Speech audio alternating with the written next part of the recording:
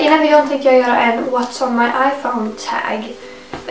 Det har varit väldigt efterfrågat. Jag tror jag har gjort tre sådana här innan. Men nu ska jag göra en uppdatera som sagt. Fast den här videon kommer nog suga för att min mobil är ju ny så jag har inte hunnit ladda ner så här många appar. Så jag har inte så många appar men ja. Jag kommer visa dem jag har i alla fall. Så vi kör. Det här är min mobil. Det är en iPhone 5S i guld. Den är superfin tycker jag. Så där ser den ut. Det här är min bakgrund. Det är så här standardbakgrunden den kommer med. Jag har inte orkat bytt. Så jag har bara den vanliga bakgrunden. Sen låser jag upp den. Så. Nu kommer vi väldigt nära här. Men det är bara för att ni ska få se.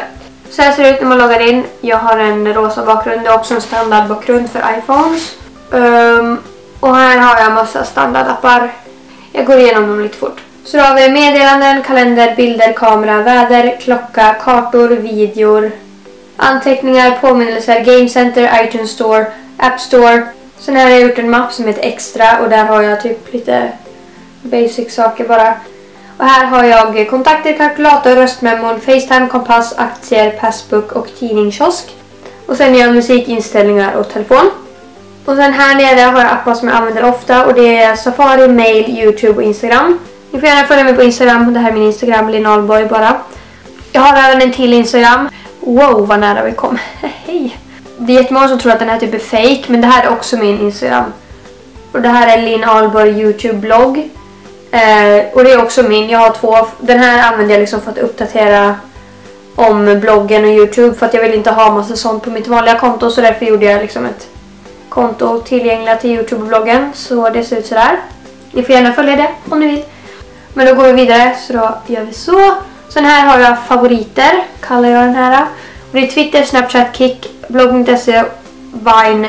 Och så det här är typ My YouTube, alltså så att man kan typ kolla kommentarer och sånt där. Och sånt, det är någon så här YouTube-grej.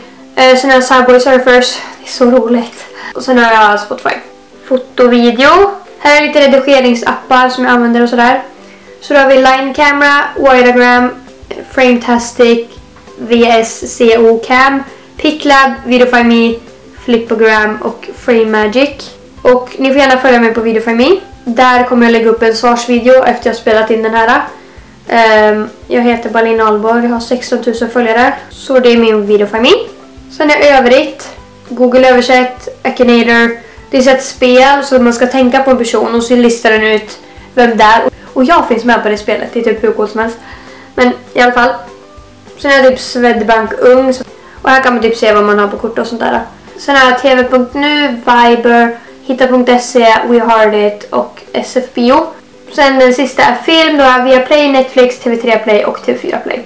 Så det var det som fanns på min mobil. Och stråkvideo. Nej, nu spökar det igen där bakom.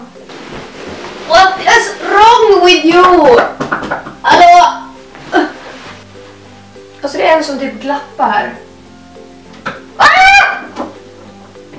Kom igen. Så. Okej. Det var det som fanns på min iPhone. Den här videon blev väldigt tråkig och väldigt kort. Men som sagt, jag har inte hunnit ladda ner så mycket appar och sånt där.